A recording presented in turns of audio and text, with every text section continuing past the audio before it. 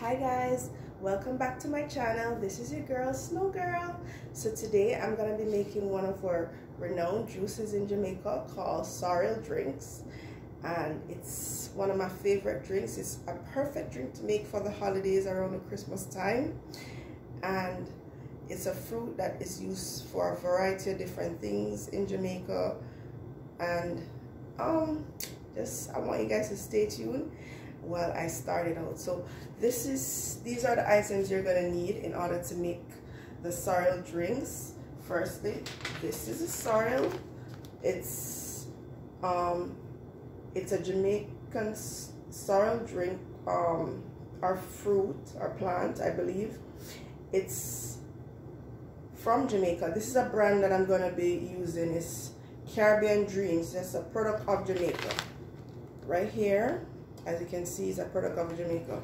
So this is what I'm gonna be using one pack for now, because I don't have a big pot, so I don't necessarily need to have like a huge pot if it's just one pack.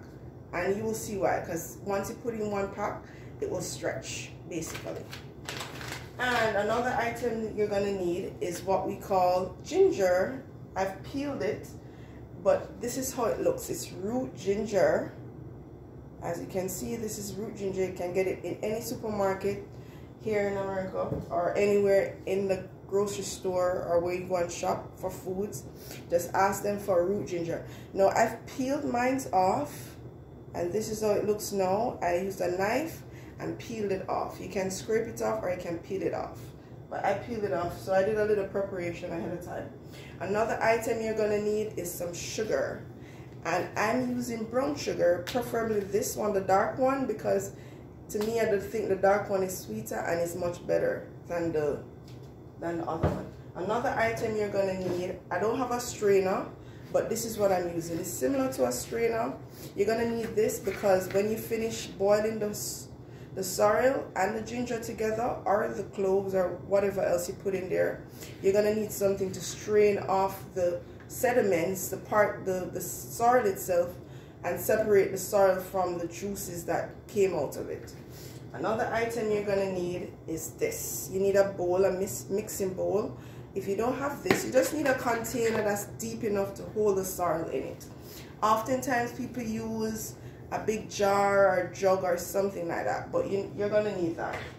I'm also using this right here, a jug, just a little simple jug to store it so I can put it in the fridge to let it chill or get cooler, because sorrel tastes much better when it's cool and chill for me. So that's what I'm gonna put it in.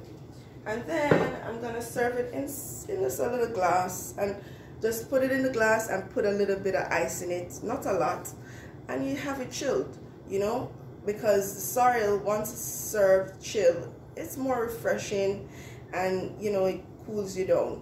Because once the sorrel boils, you would have to let it cool down, and you also need to let it just stay there for a little while, and before you can actually do anything with it. After you boil it, you're gonna let it just simmer, settle, and get cool, and then you mix it with the rum if you want it with alcohol, or without the rum, just virgin. So just stay tuned, guys. As I said, this is it. Sorrel drinks from Caribbean Dreams. Thank you, guys. I will keep you posted as to how it turns out.